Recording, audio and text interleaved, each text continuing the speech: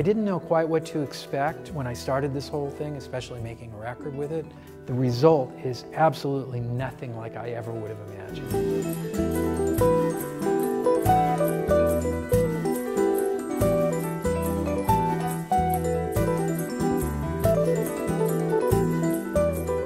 Got me to get to some places I've never been.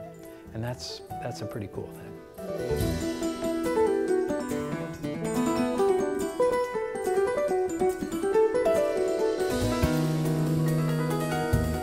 I've always been fascinated with the idea of music and the way it ultimately comes to exist.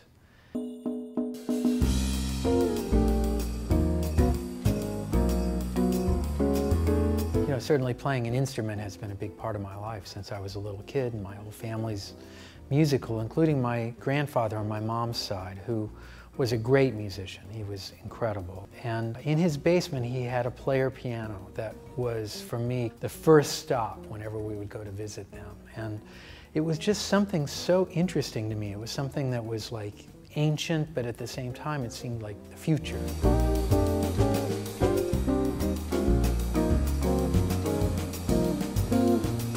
From then and for the rest of my life, I've always been interested in that whole world, particularly that period that followed player pianos where orchestrions emerged, which were essentially taking the idea of a player piano and expanding it to include sometimes drums, mallet instruments, sometimes whistles, all kinds of mechanical components that somehow made a musical sound.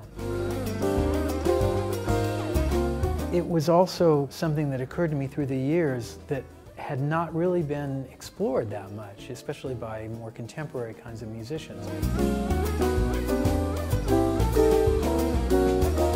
This whole process really kind of began in earnest for me about 4 years ago when the world's greatest guitar repairman, his name is Mark Herbert up in Boston, kind of solved a problem for me by using solenoids to allow me to play this one particular guitar with my feet, which sounds like a weird thing to do, but it was kind of on my request list.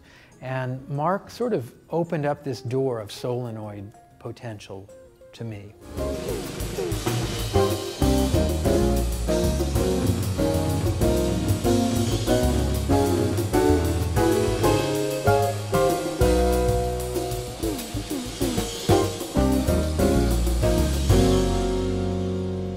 Basically how this works is that every instrument is capable of getting instructions sort of from a variety of sources. Being a guitar player, mostly I gave it instructions from the guitar, which just in a simple way, if I play a note,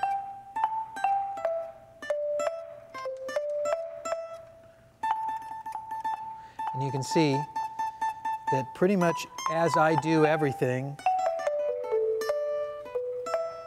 the physical event occurs. And it's that way for all the instruments. Like, I could do it with the orchestra bells up there. Mostly what's happening here is that I've kind of created a very specific universe for these instruments to do what they do on these very specific tunes. I'm kind of learning what their parameters are and going as deep into those as I can to try to get the best musical result.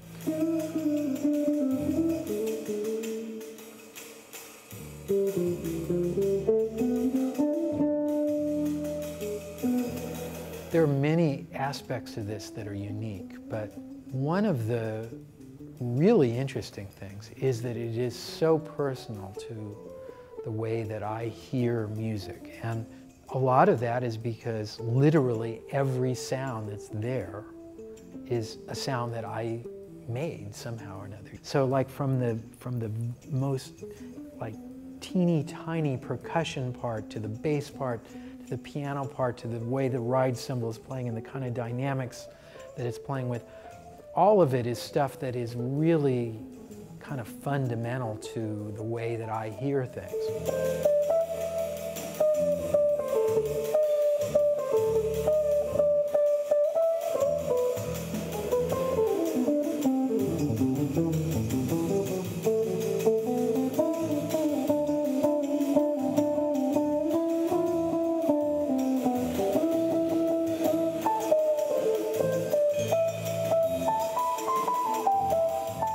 So when I'm then improvising with that, it's a very odd kind of connection between all of these kind of composite details and what I sort of come up with just on the fly.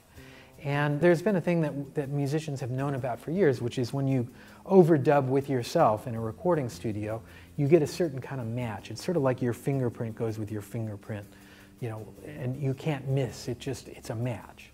And that's kind of the feeling that I have as I'm playing with this. It's like, yeah, I really like what the drummer is doing there. And if I want to give him the feeling of like sort of lift or moving with it, I can lean into that myself as an improviser and sort of almost create the illusion of movement in terms of time and space and all that.